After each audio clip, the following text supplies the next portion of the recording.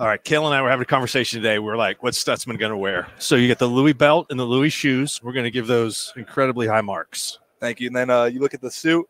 I love it. I got my dog in there. Got the design in there. What kind of dog, and what's the dog's name? She's a mini Australian Shepherd. Nice. And her name is Roxy.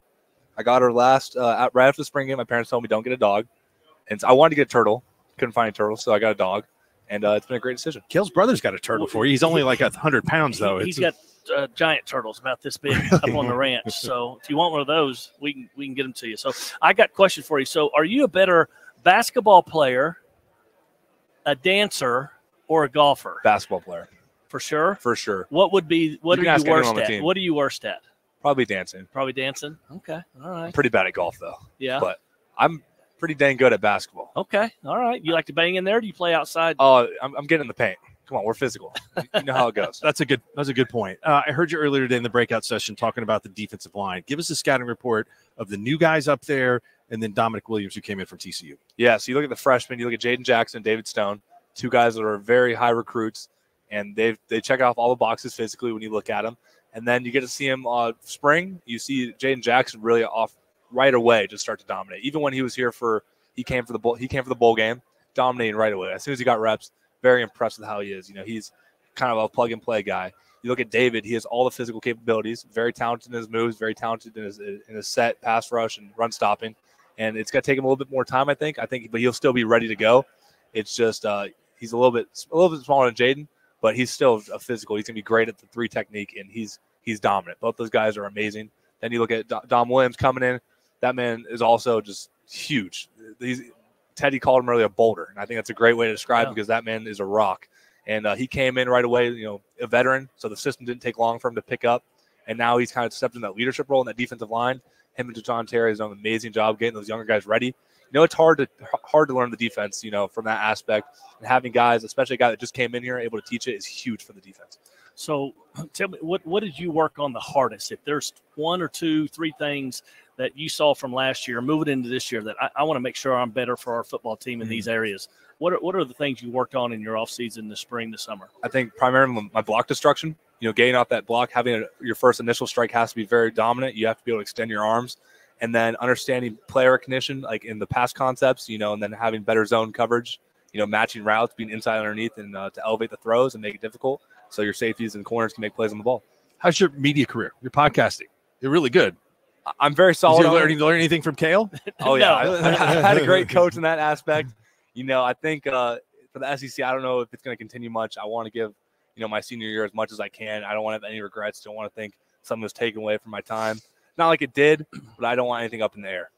So you grew up in Florida. So you kind of grew up in some SEC country down there. You guys get to go to Auburn, Ole Miss, LSU, and Missouri. Mm-hmm. Are there any of those places that you're excited to have the first chance to ever go in and play at that growing up as a kid, you're like, man, I love that stadium? I think growing up, especially you look at LSU, I'm sure it's been a very common answer because of how great and hostile that environment is. When you're a football player, you got to dream about moments like that. You got to dream about just the bright lights and fans that are booing your name, because that's what the best part. Backs against the wall, and all you have is your teammates, and that's what you look forward to when you're entering an environment like that. Speaking of LSU, Harold Perkins yesterday, I asked you if they heard Danny Stutsman, and there was a little tweet that went out. Do you know who that is? Yeah, who's that? I'm playing there. Obviously, you look in the full quote. He's very focused on himself, and as a fellow linebacker, you got to respect that, man. That's a dude that wants to be 100% committed towards his game, getting better every single day. And he plays one of the most difficult positions on the defense. And so he has a hard job to do, and he has to lead his team just like I have to lead mine. And I respect a guy that can do that. I'm really excited to see him perform this season. You guys are going to get to see each other late this season. That's going to be a lot of fun. Right. Just like you said. Do you have any individual goals, Danny, this year that you could share to everybody, the Sooner fans, or you keep those to yourself? One thing that's really big on my mind, I want to be on the top 10 all-time tackles.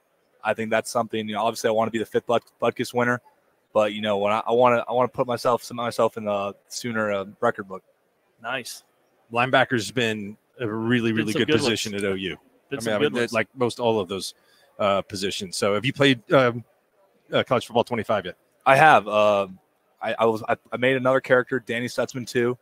I realize it's not as fun when you've already done it before.